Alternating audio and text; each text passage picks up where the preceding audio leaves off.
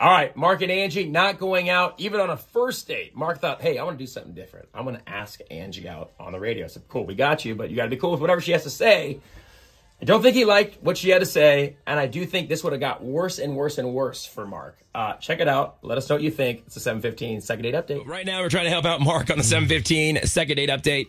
Mark said this: I want your guys' help to ask Angie out on a first date. They have not been on a date yet. Okay, so they've talked to each other via Tinder, but they have not been on an official date yet. So we said, all right, dude, if you're cool with whatever she has to say, we will give her a call. Yeah, we've done this before.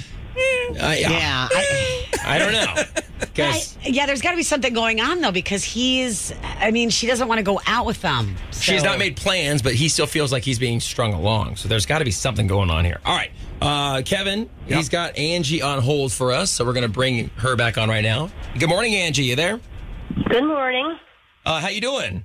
I'm good. How are you? Good. Did Kevin kind of give you a rundown of what we wanted to talk to you about?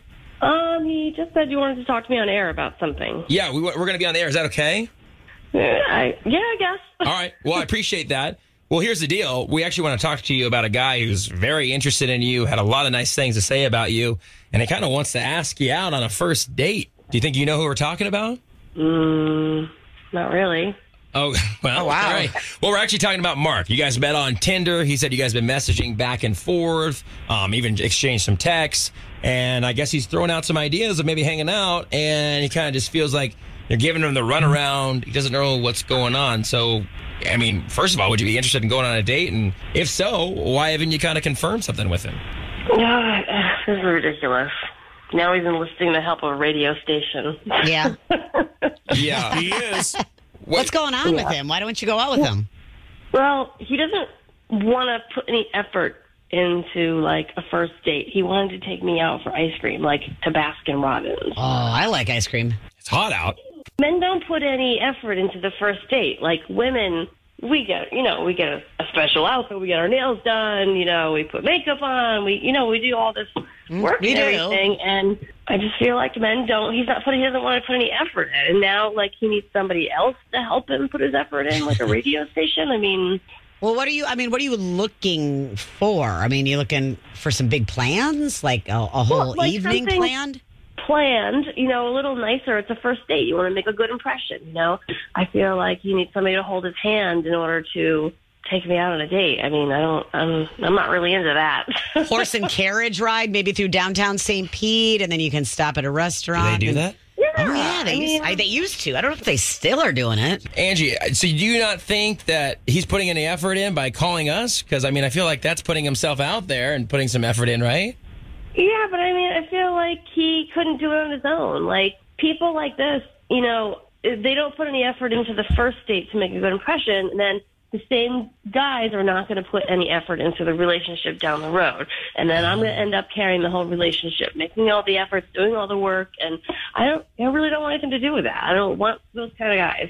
Okay. Interesting way of looking at it. Well, I guess. I mean, Angie, we actually have Mark on the phone. I want to bring him. That's obviously how we got your number. Mark, you there? Yeah, I'm here. I don't know what to say. I just thought maybe we could, just get to know each other on the first date because it's Tinder and, you're not going to take everybody out to the opera. So I thought I thought ice cream on a hot day would be nice and fun and, we'd just get to know each other. Well, there you go. I mean, you're like, it's just Tinder. I'm not going to take you to the opera. Like, I want somebody who's going to treat me like I deserve to be taken to the opera and not just out for ice cream just because it's Tinder.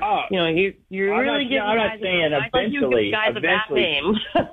And now it's time for you to step up to the plate, And by the way, I am way too beautiful to be taken out just for ice cream. I mean, come on.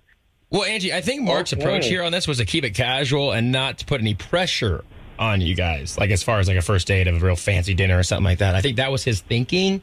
I mean, Yeah, I think that sounds like a crazy person would do. The first date be like, hey, let's go. I don't know you, but let's do this big thing. I don't know. I think that sounds crazier to me. Women, like I said, put all this effort in for dating and looking good and all this and that, and if you don't want to put the effort in or you need help putting the effort in, you're not going to put that effort in down the road in a relationship. So I'm not interested in that at all. It's a big assumption. Why don't you just take her somewhere nicer? Yeah, I mean, would you be willing, if he wanted to take you somewhere nicer, Angie, would you be willing willing to do that? Not really. I mean, I'm over it at this point. I mean, just not the kind of guy I'm looking for. Yeah, and maybe it's not even just a nicer restaurant. It's more she just wants a plan. Yeah, he had a plan to go get ice cream, but I want a man with a plan. So all right, I can see where she's kind of coming from. I get it. Well, listen, Angie, I thank you for your time, giving us your honest opinion, and I wish you luck. Thanks a lot. All right, thank you. Sorry, Mark, you still there? Yeah. Yeah, dude, that's very high maintenance. I'm sorry, but you're putting an effort in to do something. She could have said, "Hey, let's go do something nicer" or whatever. He was trying to make plans. So, did you hear that? Did you hear what just buzzed by? What was that? It's a bullet I dodged. Yeah, I'm glad you're feeling better about it, Mark. Hey, Mark, I'm sorry it didn't work out, man, but I'm glad that you're feeling like you ended up on the right side of things. Okay? Yeah, thanks, guys. I appreciate the effort. All right, man. Take care.